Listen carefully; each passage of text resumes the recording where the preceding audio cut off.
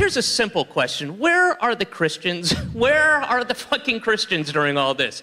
The idea of universal health care seems to me the most basic, at its core, Christian belief. You take care of people who can't afford to take care of themselves. You don't let them suffer. It seems very Christian.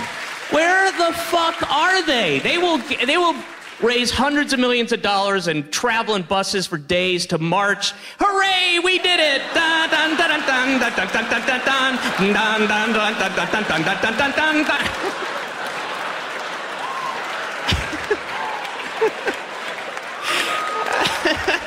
Where did that was left over? Were the flaming lips here last night, or? Awesome. That was... release the confetti! It's one sad little... all right. Anyway, well, that bit's kind of gone, but...